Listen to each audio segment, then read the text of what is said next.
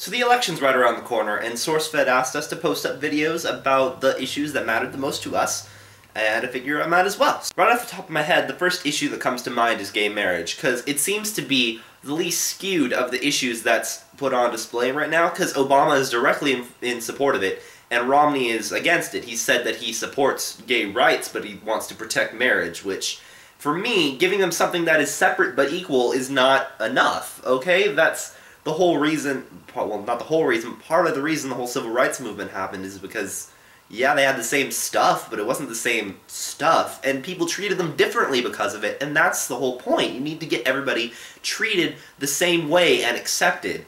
I live and grew up in California. I have several gay people in my family. My brother is gay. He is the most hilarious guy on the planet. I don't understand how anybody would be able to hate him. Here's his YouTube channel. Go check it out. It's amazing. I went to a pretty accepting high school. I was in musical theater. Several of the guys were out and gay, and it was okay. And I just don't understand how anybody could not want to give them this right.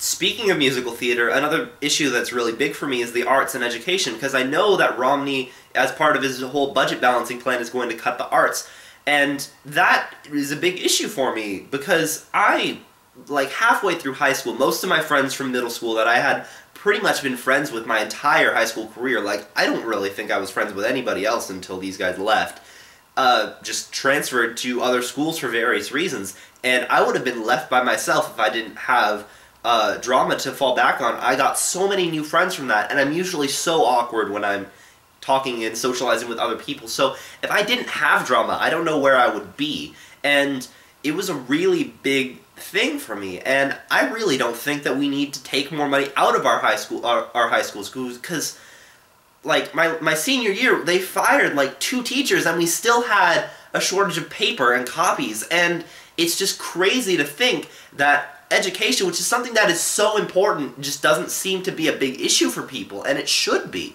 Also, I'm in college right now, and I don't want to get out of college and have $1 bajillion in debt. I realize that my major is not one that's going to guarantee me a job in the future, and I want to know that at least using my major and my bachelor's degree to secure me maybe an unrelated job will still end up eventually getting me enough money to pay off that debt. I get that the interest isn't that bad, but I don't want to have it on my back for my entire life. So that is another big issue for me.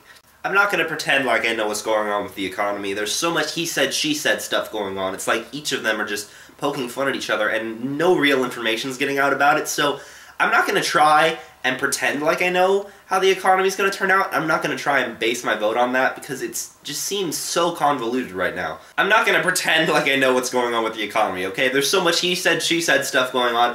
I really don't know who's best suited to run it, so I'm not going to really listen to any arguments about who's best to run it, because I don't know how anybody can be certain right now with all of the name-calling and the finger-pointing, and it's just crazy. I'm just going to trust that America is a great nation. It has been since it was created, and it's been able to pull through anything. I mean, we've been through the Great Depression. So I'm pretty sure that it doesn't matter who gets elected. Somehow, some way, we're going to pull through any challenge that's thrown at us, and that's just how I think. The main things I'm voting on are the clear-cut issues, like I said, gay marriage, education, protecting our national parks, stuff that the candidates have taken a stance on. It's the reason I'm voting for Obama, not because I think that Romney is some big corporate guy who just wants to make money and suck all of the money out of America for himself. I don't really like to sensationalize people like that. Like, yes, I'm supporting Obama, and yes, what Romney does annoys me sometimes, but I don't like it when my family, who's majorly Democratic, I don't like, getting into a big round table and hearing insults about Romney pass around, because it just gets on my nerves, I don't want to vote for somebody because of the stances on issues that they have, not because of the things that I think that they are as a person. Like, I don't want to listen to anybody who says I shouldn't vote for Obama because he's a communist or because he wasn't born in America. No, I shouldn't want to vote for Obama or not want to vote for Obama because of the stances he takes on issues. You can tell me all you want that Obama might be lying about all the stuff that he says he supports, but it doesn't make Romney support it anymore, or like at least any more publicly. It doesn't compel me to vote for him anymore. And I am positive that throwing around insults about Romney does the same thing. I'm not swaying voters.